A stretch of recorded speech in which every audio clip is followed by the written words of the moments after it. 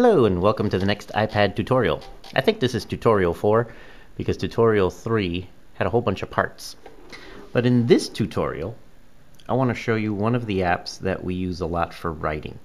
It's fantastic. So if you're doing research, actually, I'm going to go to, let's go to the 6th grade Moodle. So you're researching by using one of the websites on our Moodle. And you want to take notes on it so you don't forget and you don't feel like writing in your notebook. Let's find a lovely, lovely pollution page.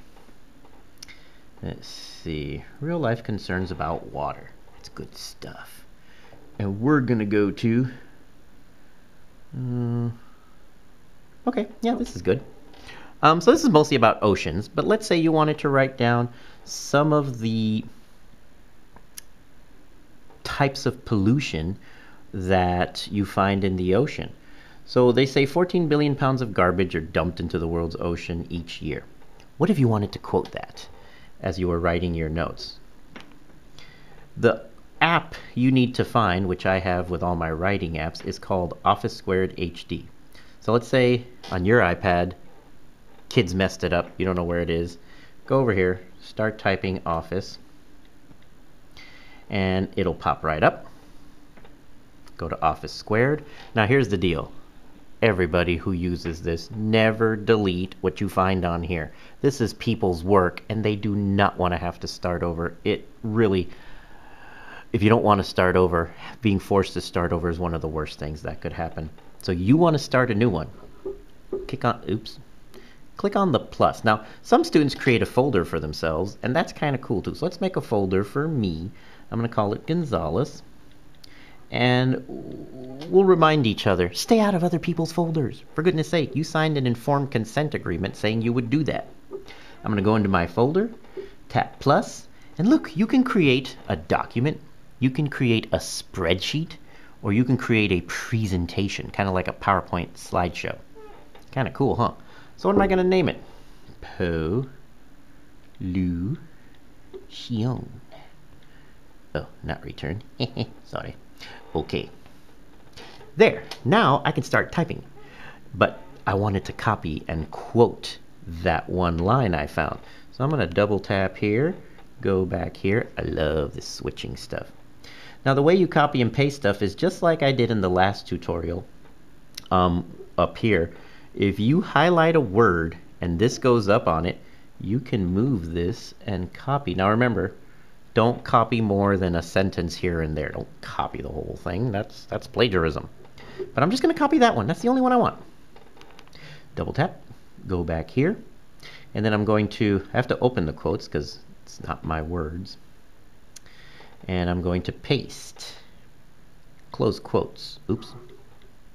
There we go. Close quotes. Now I do want to know where did I get this from because I might forget later. So I'm going to go back here and I'm going to copy the URL of the website. Select all, copy, go back here, and I'm going to put that in parentheses. Paste, close parenthesis. Now I know where I got it from, so when I make a bibliography, I just have to go there to get the information. Plus EasyBib, if you paste that in there, it'll turn that link into a bibliography for you. I know, it's fantastic.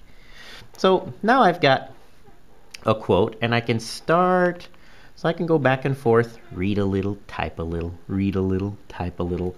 Pesticides and fertilizers lower reproduction rates on fish.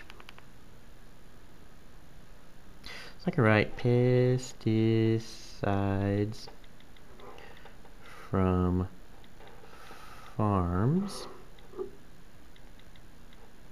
can lower fish reproduction.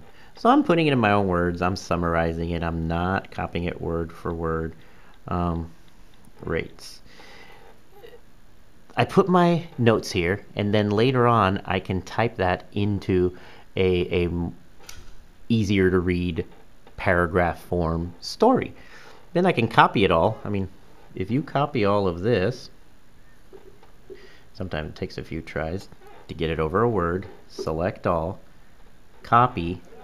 I can paste that into my blog, and I've got myself a blog all done.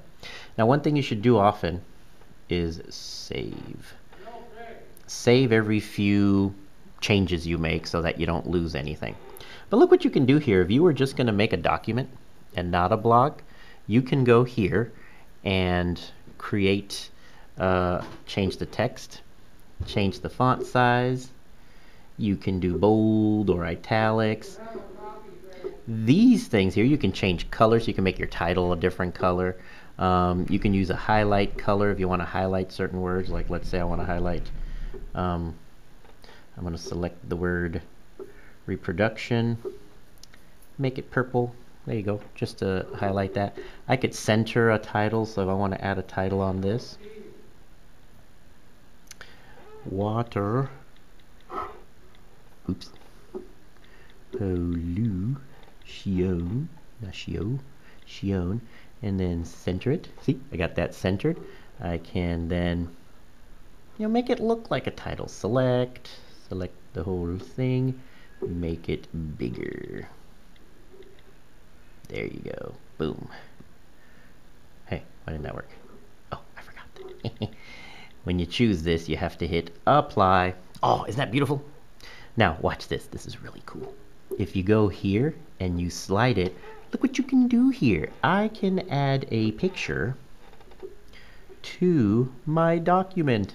I know, it's cool. Use. Booyah. I got a picture on there now. And there's other things here. I think there's a check spelling. There's an undo. Oh, beautiful. You made a mistake. You undo, go back to the way you had it and you liked it. And then this last one here that's pretty cool is you can indent stuff if you want to indent. It's kind of neat. You can put a bulleted list or a number list. So this program, I got to tell you, it is the best one we have got on these iPads for creating a document. And then if you want to send this document to me, you can email it to me, because remember, we've got mail. And I mean, I've got all your email accounts here. So you email me something, I'll have it on your email and on my email. Ha! So you can send me documents. We don't have to print. We don't have to waste paper. We're going to go paperless, ladies and gentlemen. That is the program that you want to use. And that concludes tutorial number